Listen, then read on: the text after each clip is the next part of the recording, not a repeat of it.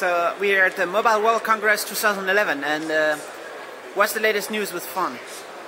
FON is the largest Wi-Fi community in the world. We have today 3.3 million hotspots, and it's growing quite fast. And we expect to have many more in the coming year. So it's a very big deal to have a backhaul with Wi-Fi for all the carriers. The truth is, carriers are looking into Wi-Fi right now. We had this vision that 5 years ago all the devices would get Wi-Fi, and that's the truth today. And the demand for an internet connection is increasing quite rapidly.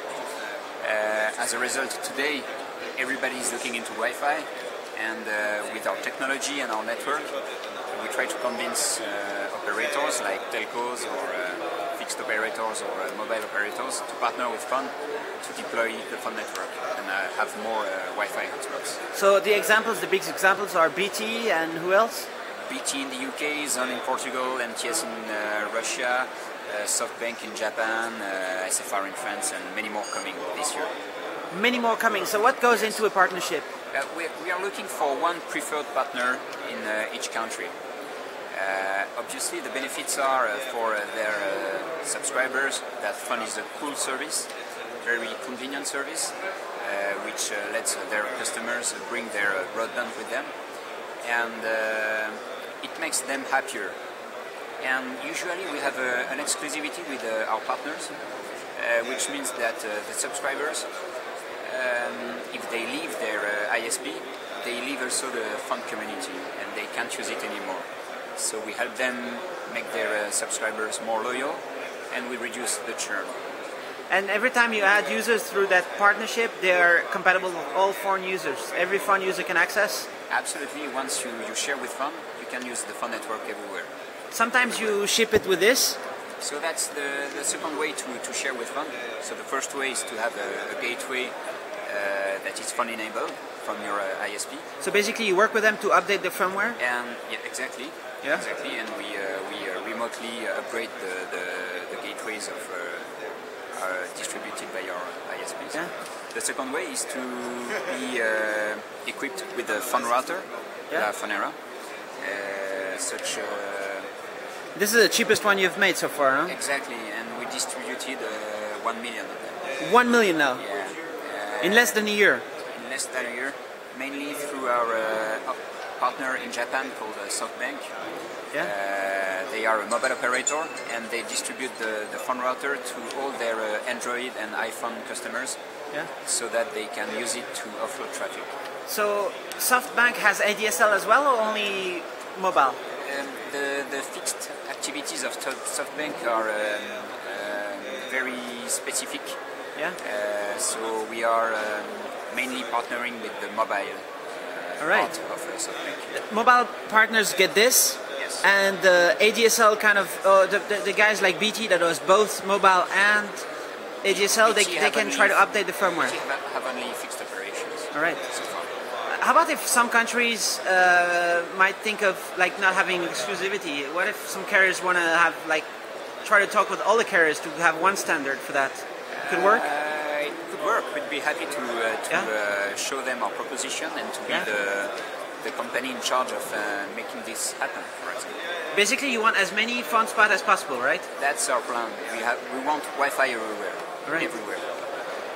Are you tweaking in any way how FON works in terms of prices per day, per use, per all that? Are you trying different measurements or different styles of doing that? We track the conversion rates. We adapt to local markets, and we add new payment methods. So far you can pay by premium SMS or credit card or PayPal or click and buy or whatever. So we are looking into new payment methods, and we adapt to local markets, which means that the price of one pass won't be the same between Portugal and the UK, for example. And so the passes are usually per day, right? You're not experimenting with megabytes? No. It's passes are defined with a length in time. How about not by volume? How about mesh? Is anybody still against it or for it? Maybe in the future?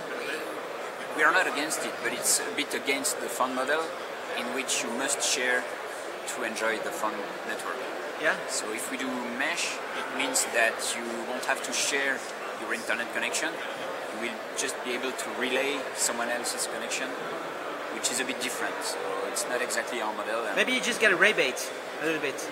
You could get a rebate, but I mean, let's do that once we will have a critical size, and from that moment we will be able to do it. Are any of the FON users worried about losing some of their bandwidth for like people around using their bandwidth? They are not, and for one very good reason, which is that the FON service comes on top of their existing service, and the traffic of the owner of a FON spot has always the priority over the traffic of the visitors.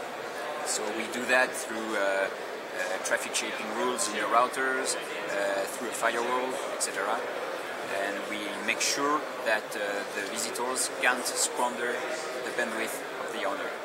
How about recently there's been some funny stories on the internet where some people are trying to suggest that if you don't WPA protect your connection, you can see what everybody else is doing on the or log in with their users. This is not new. It's always been there. It's the protocol, the IP TCP protocol that is like this. MAC address, what's it called? Faking, or what's it called? No, it's not. It's not MAC address faking. It's just that when you are on the same medium, you can listen to the other station's traffic. Okay. That's it. It's like being on a hub on Ethernet. The hub, in that case, is the hair. So but that, to anyone. As long as the FON spot is not encrypted, so that part is always going to be. Well, we have that. We think that it's on the internet services to implement solutions like HTTPS or encryption mechanisms to make their services safe for the users. So Gmail, for example, has no risk. Is HTTPS? Gmail, if you access it with HTTPS, you won't have any... Zero risk. The risk zero does not exist. You know that in security. Everything that has been created by man can be hacked in one sense. But for example, Facebook... But you will be safer with HTTPS with Gmail than without HTTPS. Facebook does not use HTTPS, maybe. So they are bringing it. They're bringing it. You know, it takes quite some time to deploy something at Facebook. Well, I'm not speaking on behalf of Facebook, but I remember that a friend of mine had the possibility in his options to permanently use HTTPS, and I hadn't the option at that time. But they are aware of the issue. They are bringing it. They have solutions for that. So, could FON use future spectrum, like white space? So we are looking into it, but as you probably know, there aren't many devices able to connect to such solutions. So for now, we are focusing on Wi-Fi, which is the widespread technology that equips all the devices today. And of course, we are looking into the new technologies, but for now, how about Wi-Fi. How about the software, Android and iOS? Is it automatic to get over to Wi-Fi when there's Wi-Fi? Absolutely. Like for example, in an iPhone, when you authenticate the first time on the FON network, you just have to check a box, remember me, and after that you will see the connection manager included in the iPhone open and close by himself, because you will be remembered. On Android, we have an Android application called FON Connect that you can find on the market, which is free. You enter your credentials once, and after that, every time you are in reach of the FON network, it will seamlessly connect. But there's no what's it called? It's not totally automatic. Basically, the carrier is not like it doesn't. The carrier could know where the FON is and basically tell you, okay, now we switch you automatically over to Wi-Fi remotely. But it's kind of automatic, you know. It is automatic. Your Android phone will constantly look for Wi-Fi networks. Yeah. And if it finds a FON Wi-Fi network, it will connect it to the network. To that instead of the other one. Yes. It's automatic. Yes. It's always been like that in the smartphones. Yes. Ah, that's cool, actually. That's very cool. Yes, indeed. So actually, that's fun. So actually, it's totally like automatic, your system. The backhauling is totally there. There's no like extra layers of tweaking needed? Just to need to enter once your credentials, and after that it works seamlessly.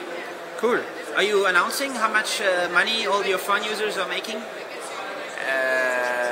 We don't share the information of our users, but I can tell you that we broke even in mid-2009.